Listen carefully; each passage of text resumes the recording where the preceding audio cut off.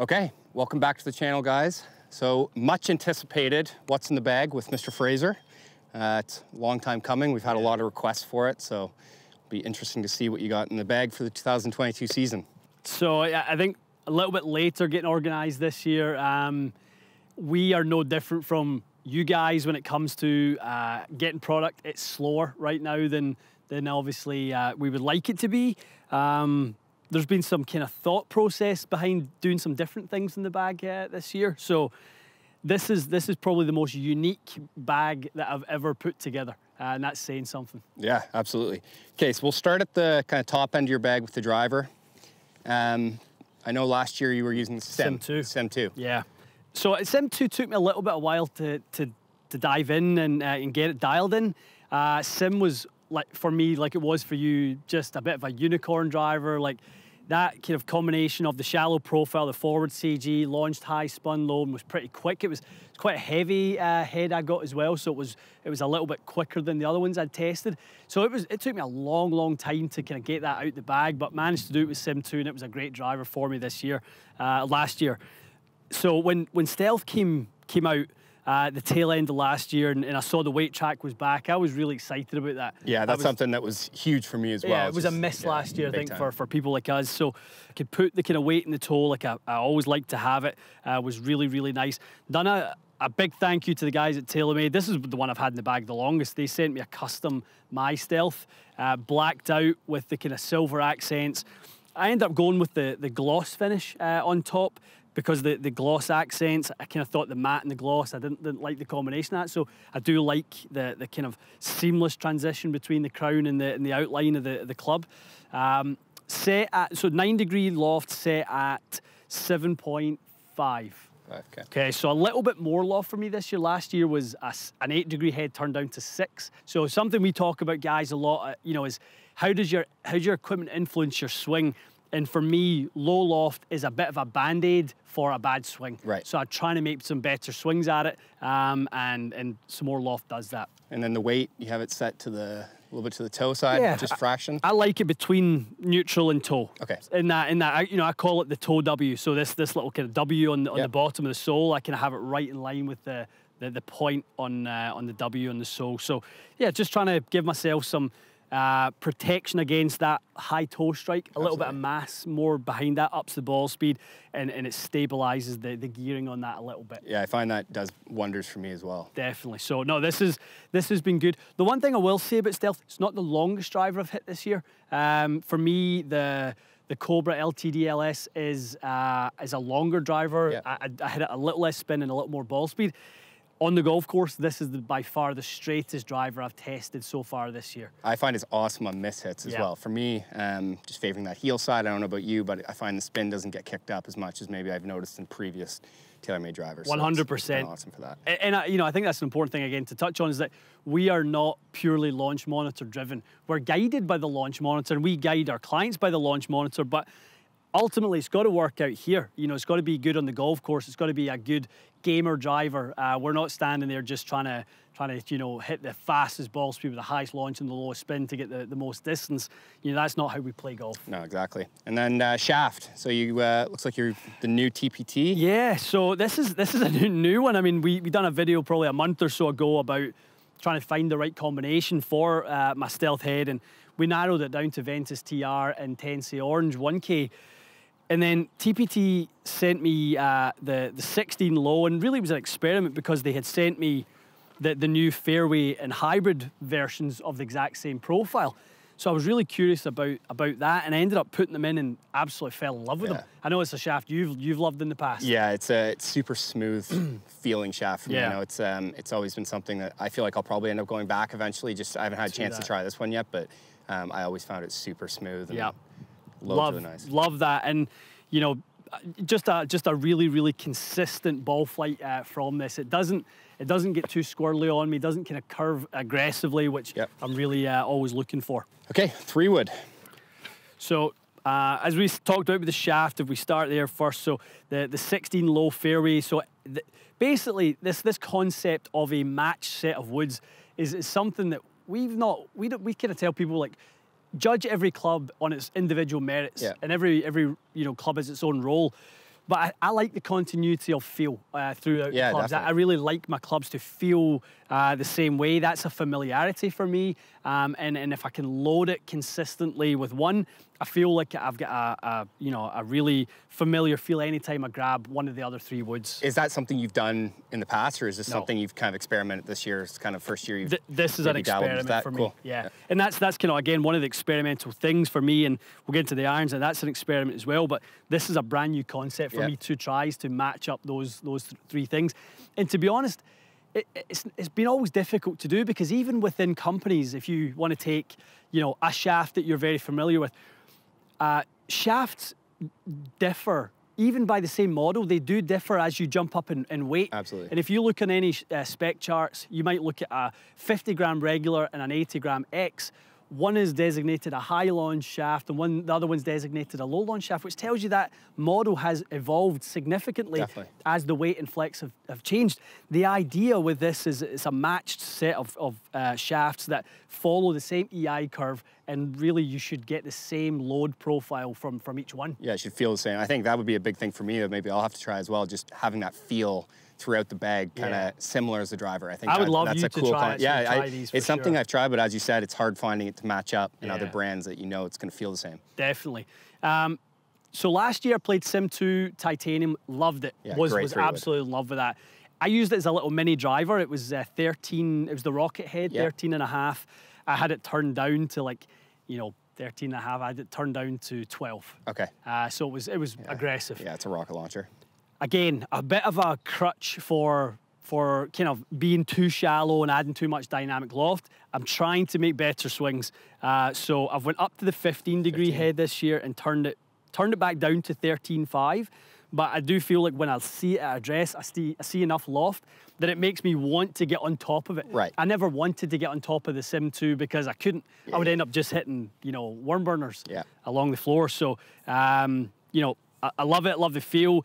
To me, the head profile seems a little bit bigger than what I had in the little rocket from last year, and it does feel a little bit more confidence inspiring. Yeah, that's good. And we go into the hybrid there, and again, matching shaft in the hybrid. Yep. Awesome. So kind of, again, continuity, I think, is probably how I'd describe this. This is something that I had sent to me. I had no intentions of playing a hybrid this year because I had a 5-wood last year. And then I put this little Stealth Rescue. It's a 17-degree at neutral, and honestly fell in love with it. It hit the perfect number for me, which is 240 on the fly. And again, putting the hybrid version of the TPT 16 low in there, it was just, I literally felt like I was on autopilot with it. I can hit it high, can hit it low. It's just a really, really nice spot for me in the bag. Yeah, so it kind of checks all the boxes for you. It really does. I probably, at some point, will try 5-wood as well. Go back and try 5-wood, especially if I can make the change I'm looking for in the swing. I do suspect as I get better with my swing, this could end up going too low. Right. And maybe I go 19.5 on the 3 hybrid, but I kind of think I might try 5-wood again. But as of right now, start of the season, I kind of feel like this is a driving iron stroke. Gets you in play. Hybrid. It really does. Yeah, awesome. Love it. Okay, so the irons, I know this is something you've been pretty excited about this year. Kind of heard you talk quite a bit about how much you're enjoying what you're playing this year. So walk us through what you got in the bag this year. So I started the year thinking about what is the best combo set that you can put together. Started thinking about different irons, and then I thought in the past, what's the best combo set I've ever seen and fit people into myself, and that was P760s. Right. Absolutely love the P760s. Speed foam in the 3 through 7 iron, no speed foam in the 8 through wedge. Enough forgiveness, but certainly compact enough shape. And that was the intention, was to play that set this year, until 14 sent me a set of their unicorn irons. Because these are super unique in that the lofts are really strong on them. 6 iron has 26 degrees of loft on it, which is kind of where my old 5 iron was pretty much. But when I started hitting these, I couldn't believe how high I was hitting them and still getting the distance. Right, and do you think that's something to do with how little the offset is on them as well? Would you say that's a bit of it? I know for me, when I look down at less offset, I feel like I'm gonna launch it higher. I don't know if that's for everyone. I feel like I can kind of do a few different things with it. I feel like the sole is a big part of it. The really thin sole. you know, a slightly higher CG on them as well, gets the ball flying through a window. I'm really, really comfortable with. And again, it's just, I feel like I want to get on top of these irons. When I get something that's really thick or thicker than I like the look of, I end up getting shallow too much and end up helping it in the air. Yeah, helping it. And I'm trying to benefit my swing by using the right equipment this year. So I've picked up a bunch of distance, probably about 1.5 clubs in distance with the 14 irons. But I'm hitting the right apex, so everything through the bag for me, apex is about 120 feet. The wedge is about 110 feet, which is fine. I'm happy for that to be a bit driven. And absolutely love the heads. Okay, so I noticed you don't have a 5-iron in the bag.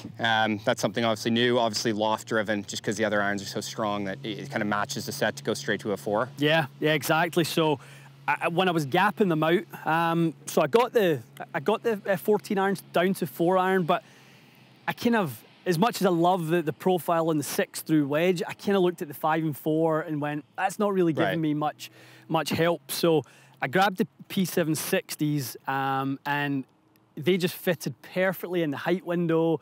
You know, the kind of look, they've got a little pre-worn leading edge on there, which I've absolutely loved in the P760s.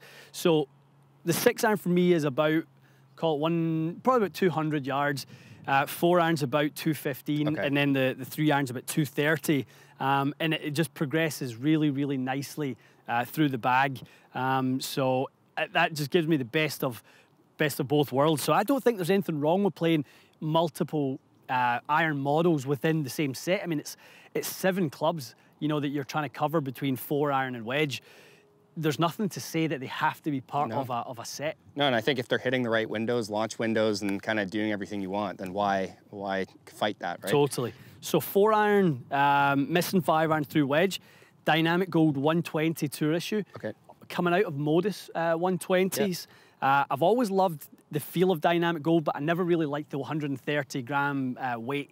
So Modus was great for me, and then when they brought out the tour issue version of the DG, 120s, that was a no-brainer for me to go into the X100. Yeah, it just fit the profile. It really, really did. So the one difference I do have though is in the 3-iron, it's kind of built a bit more like a driving iron. So it has an Acra 105 gram hybrid shaft in it. So that's something I use that I can kind of hit off the tee. Yeah, get in play again. Yeah, right? completely. Like start of the season when your game's not quite on, flying the ball through the air isn't always the best play. Exactly. Trying to kind of get it on the ground a little sooner and that type of thing feels like a bit of a safer way to play the game. Certainly always felt that way for me back home. It was always windy at the start of the season, so we just always, just got used to playing the ball on the ground a little bit more. Just chip it into play almost. Yeah, just chipping it out there, and if it flies 220, 230 and runs out, I'm delighted with that most places I go and play. So this one's a 1/4 inch longer as well, so gives me a little bit more pop, but the 760s are amazing. Yeah, I think that iron is probably one of the best iron that TaylorMade's come out with. I know a lot of friends that are still using them and have a hard time getting their hands off them, so not surprised to see those in the bag. Okay, wedges. So you're, I know you're in the SM8 still from last year. Still in those, yeah. Probably looking to upgrade those when the chance comes, maybe, or if you're, I know the wait times are a little bit delayed, but yeah, I think going into the kind of meat of the season, I think this bag setup will change. So right now I've got 50, 55, 60. So the 50 is the SM8 8-degree F grind. Yep. Arndell ground these ones up. If you guys have seen previous What's in the Bags from me, it's still the same wedges. Yep. I don't change wedges every single year. I go in every 2-year cycles. Just I don't wear out the grooves fast enough to need them to be every year. So these have been incredible for me. But on the new wedge setup, because of the lofts and the irons, my new wedge setup's going to be 47, 52, 57, 62. Okay. Right, so I will need to drop a club somewhere, which I think in the height of the season when I don't feel the need to flight everything low, I think probably the 3-iron will come out at that point and the extra wedge will and I mean, if you have the hybrid as well, it can fit that little bit of a void there, exactly. So that makes sense for sure. Exactly. So I go 50 straight at 50. I go 56 D grind at 55, so I lose 1 degree of bounce, goes down to 55. No modifications to the sole and the D grind. I love it. On kind of soft turf like this, it's incredible. It's my go-to for pitching in most shots. But this is probably my favourite wedge, to be honest, that I have in the bag. Yeah. And then 60.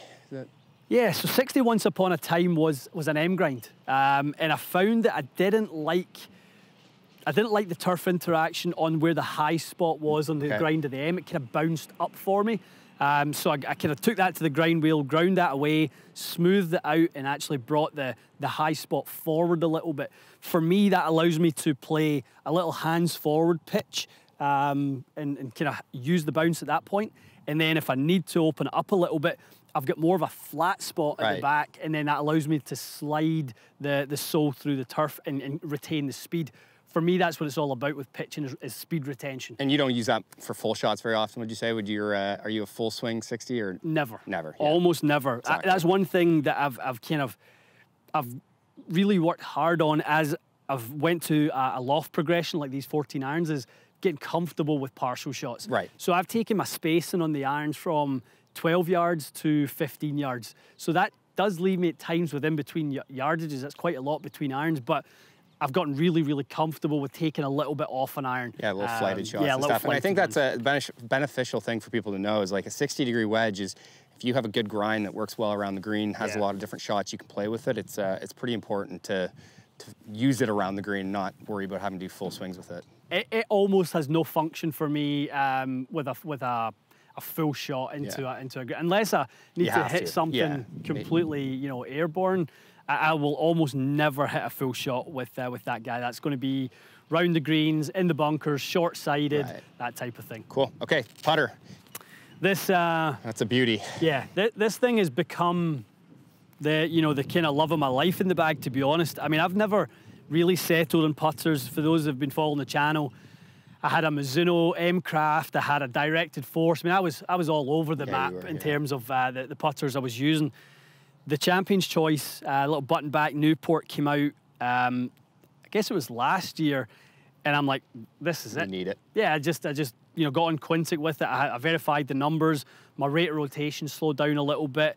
The look and feel was exactly on point with kind of what I wanted.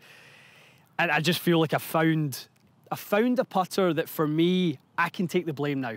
Anytime I don't putt well, and that's all you ever want from your equipment. Hold yourself accountable and not have to blame the equipment, for sure. And that's what I love about this guy. 35 inches, Matador grip, things like, Golden Egg at this point, you literally can't find them anywhere, these Matador grips. But for me, it's just... The copper face feels so good too. Like that, it's hard. I have the old Trillium with the copper face, and I still find that it is the best feel. 100%. They just feel so good. They feel incredible. So that guy is going absolutely nowhere. That's the way it's going to be. So as of right now, that's the 14. Cool. Best part here, we're going to dive into every single pocket on this thing. I want to know all the secrets that you have in this. Start training aid. Training aid. Yeah. I carry stack everywhere. I used to carry my super speed sticks everywhere. 3 sticks.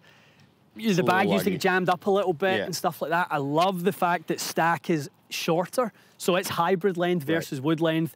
If I want to, I can. Sometimes, to be honest, I'll take the top 2 rings off, and I'll just carry the bottom 3, and that's enough to warm up with. If I'm actually doing protocols on the range to try and get a little bit more speed before I play, I'll use all of them, and I'll go through my actual drills.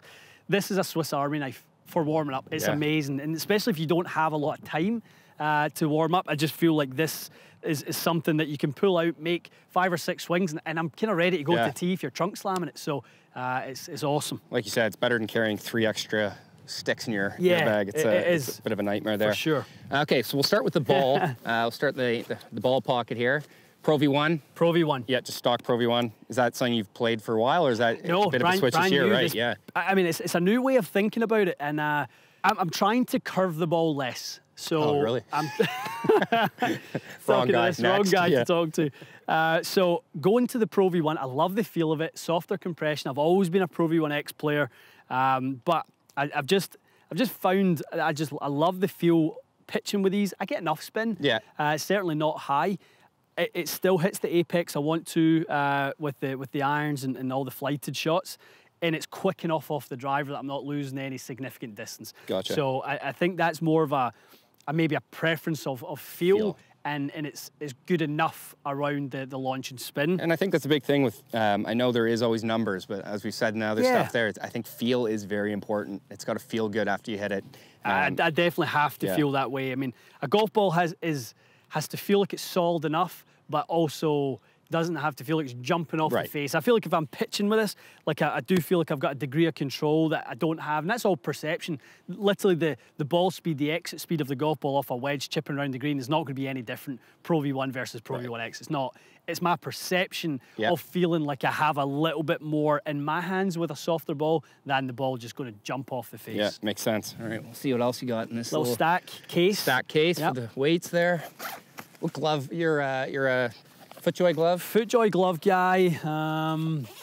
FootJoy gloves. So I'm using FootJoy Pure Touch Limited. For me, I just nothing feels like this thing. It's the best glove in golf.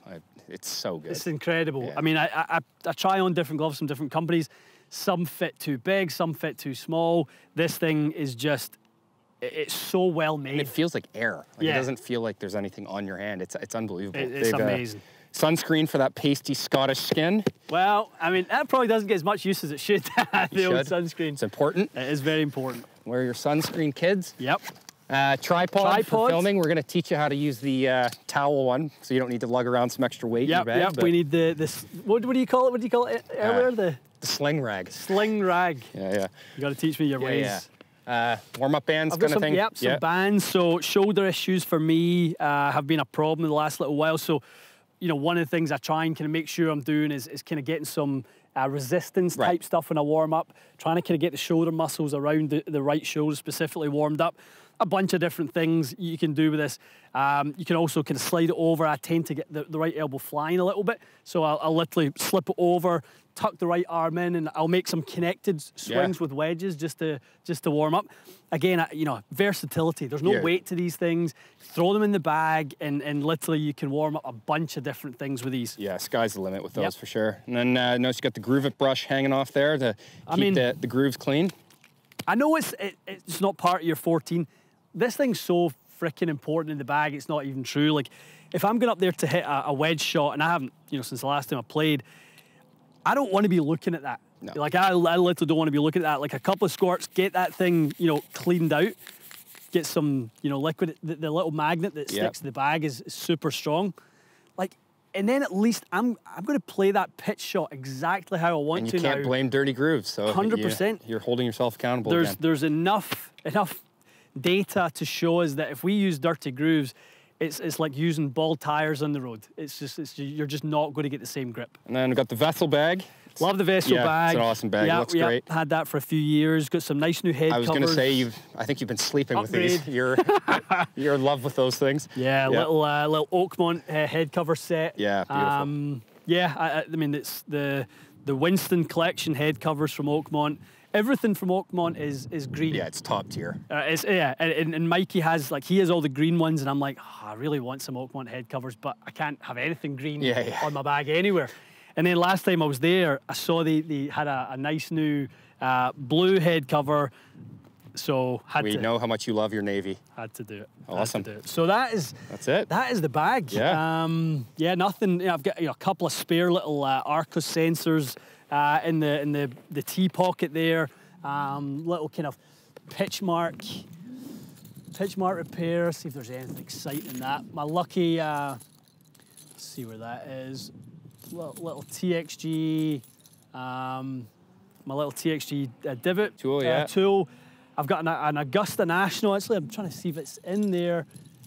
In this little pouch is my Augusta National marker.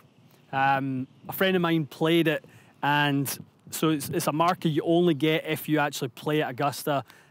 So I got a nice little souvenir. That's one you don't want to lose, yeah. The next step is to play Augusta. Let's make that very clear. Mikey, I think it's going to happen. Mikey's made it his lifelong goal, so yeah, the Holy Trinity. We've got to get Cypress, Pine Valley, and Augusta before all is said and done in this world. Yeah, that's the goal. Good goals to have. So guys, that's the bag. Yeah. That's the bag for the season. I think the 3-iron out and the extra wedge in will happen. It's just a case of, you know, time. when Aaron has time to get those wedges ground and get them all set up.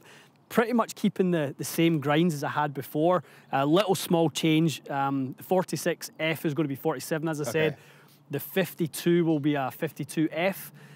The 57 will be a 5610, weak 1 degree, so it'll be actually a 5711.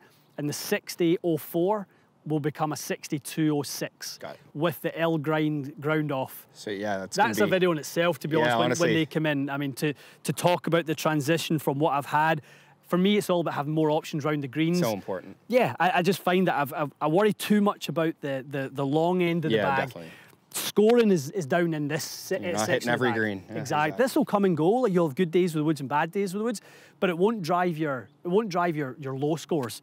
It'll drive your high scores. If this is misfiring, you can certainly go up, but this stuff drives the low scores. Going from shooting 76 to 68 is going to be about the wedges and the putter. So that's where the focus for me is this year. Yeah, super important. All right, guys. Well, I hope you enjoyed that. That was a deep dive. Yeah, we'll definitely keep you in the loop if changes happen throughout the season. But inevitable. Yeah, exactly. Okay, cool. Stay tuned, guys. We'll see you again soon.